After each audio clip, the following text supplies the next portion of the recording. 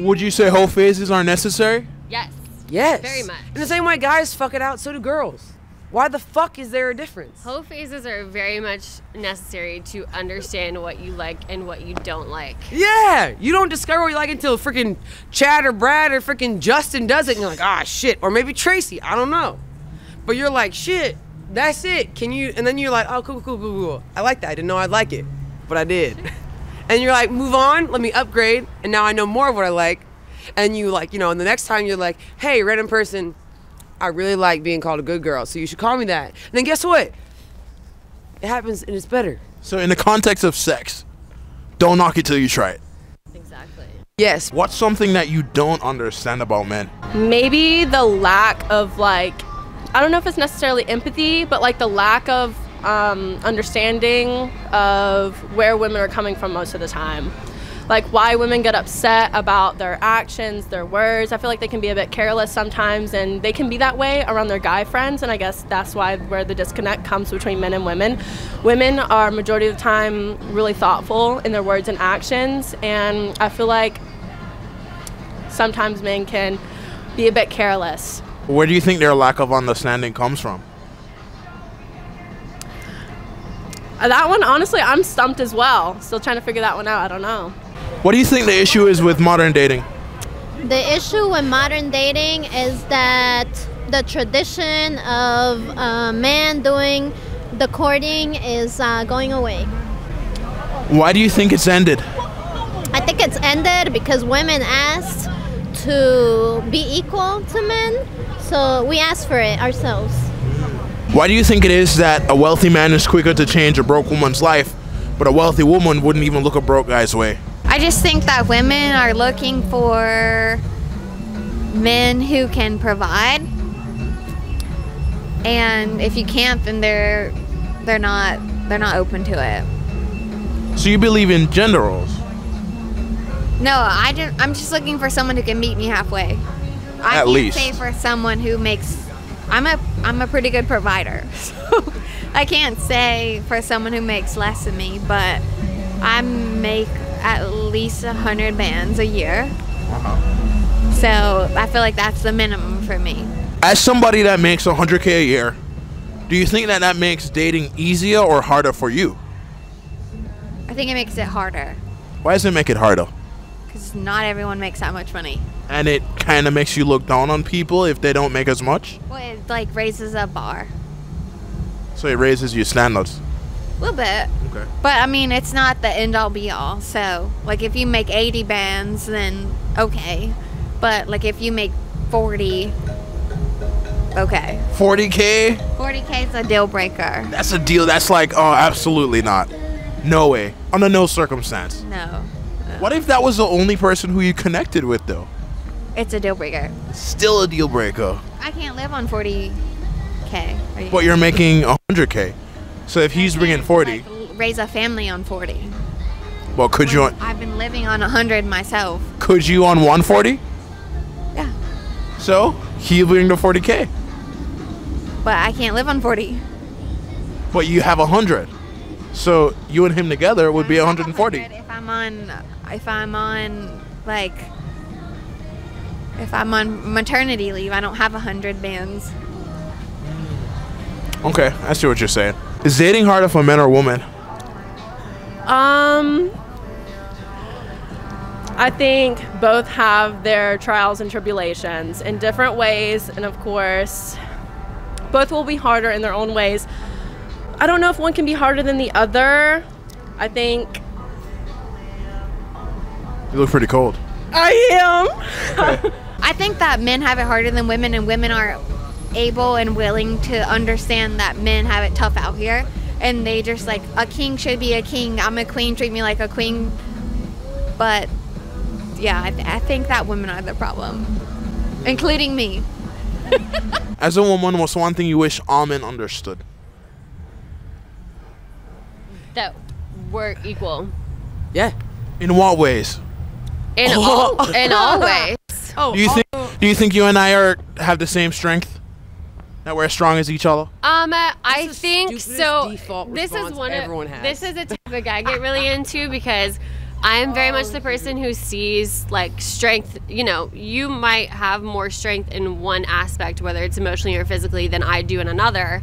But it may, you know. So we're unequal strength-wise, right? Same strength-wise, but it's in different areas. How could we be the equity, not equality?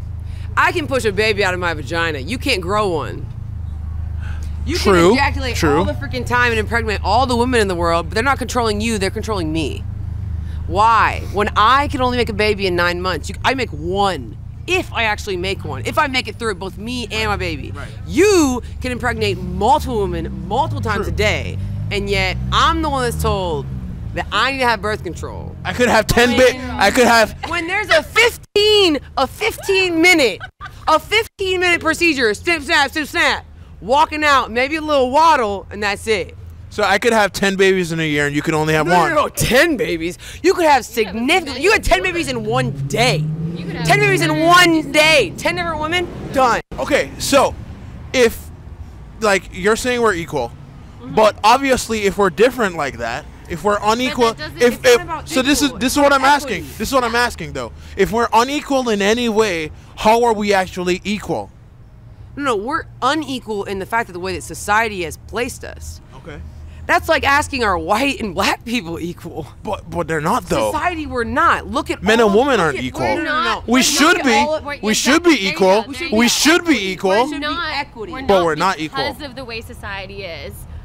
But if society was a different way, if society was the way it should be, everyone is equal. In a perfect world. Equal. Absolutely. Not necessarily a perfect world, in a better world. We're not aiming for perfect, we're aiming for better. Aiming for perfect is unrealistic and stupid. Equitable.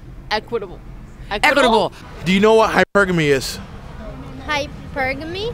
No. Okay. So hypergamy is the act of dating or marrying somebody who you deem to be more successful than you. Okay. So who do you think is more likely to practice hypergamy? A man or a woman? Woman. Okay. Yeah. I think it's woman. Yeah. So why do you think a woman is more likely to practice hypergamy? Motivation. Women is more patient, more apt to practice hypergamy because she feels like she has more to bring to the table, more than status, more than money, more than wealth, because we make babies and men can't do that, so we feel like we have more, like an upper hand. So if a woman is going to marry up, it's because she feels like she's bringing more to the table? Yes. Okay. Well, if a woman historically married up, wouldn't that mean that men historically married down, or is it something else? Men historically will marry down. I don't think men marry down, and they shouldn't. But yeah, there should be some kind of level that mentally or intellectually that they should meet the woman at. Okay. Yeah. Solid. Anything on that?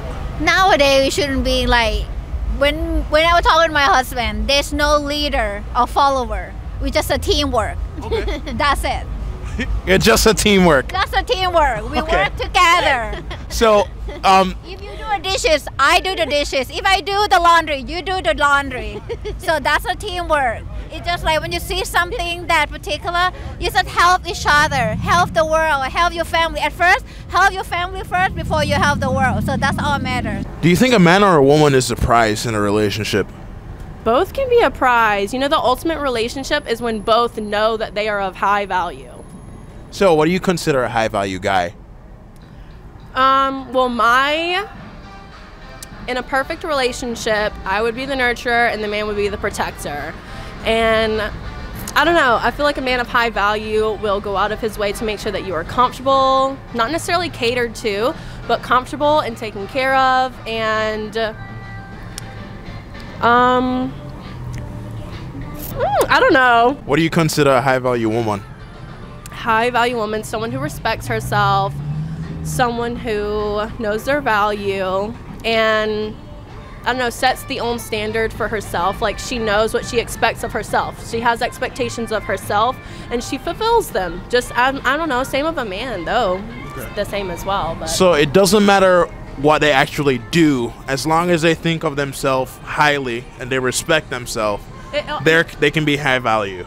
And it comes down to self-love. That is high value. When you truly love yourself and know yourself deeply, I feel like that in and of itself is high value. But that doesn't mean that you're of low value if you don't have that. I just think that it takes a lot to love yourself that much, and that you should value the work that you've put in to get yourself to that point. If you take $100 bill and you crush it up, it's still valued at $100. Is that what you're saying? Yes, of course. On a scale of 1 to 10, how honest do you actually want your man to be? About an 8. Why not 10? Because it's too honest. But you just said you want honesty, right? I don't want the truth. Just like the truth that pertains to me. So what's the difference between the truth and the truth that pertains to you? Some men are just too honest. So how do you about where they are in life? So like, say like you're here for forever and they're not, and then they say that, that's just too much. So you kind of rather just be told what you want to hear? Yeah. That's fair. Can you understand why some men sell women dreams then? Yeah. So how do you approach a guy that you're interested in?